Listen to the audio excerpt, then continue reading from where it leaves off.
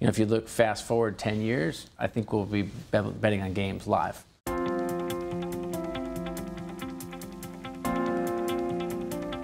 Do you think there will be a time where fans at the arena can place a bet on who's going to score the next basket, who's going to win the tip-off, who's going to get the next rebound? Are we going to get to that point? Absolutely. You know, you want regulation and you want it to be centralized and controlled. And I think there's an opportunity to improve fan engagement that way as well.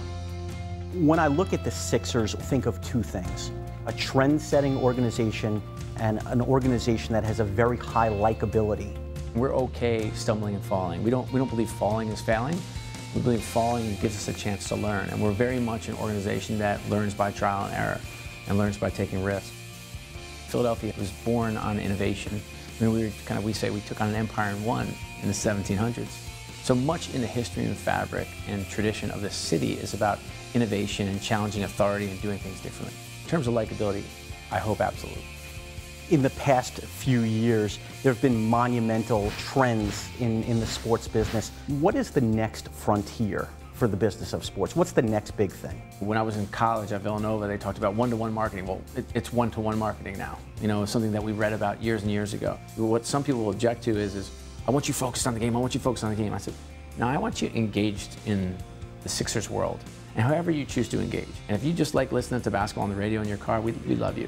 If you're watching CSN, love you too. You want to come to our games, I love you. And we as an organization have to figure out this insatiable demand for information about our players all over the world.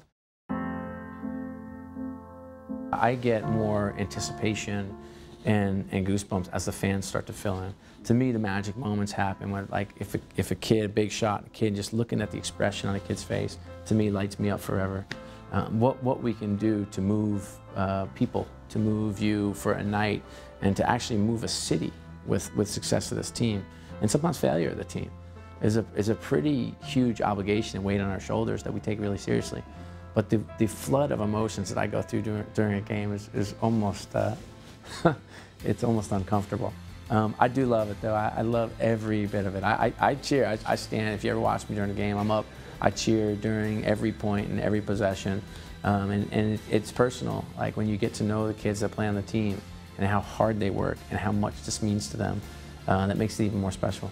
Could you imagine this team winning a championship? I dream about it every day, and I think about the parade down Broad Street. I think about like that guttural roar you hear when this crowd gets going. There is nothing like it. I feel like a championship contending team takes over this entire region. It's not even a city. It's like this is a market that responds to a team. I long for that day. I cannot wait for that day to get here.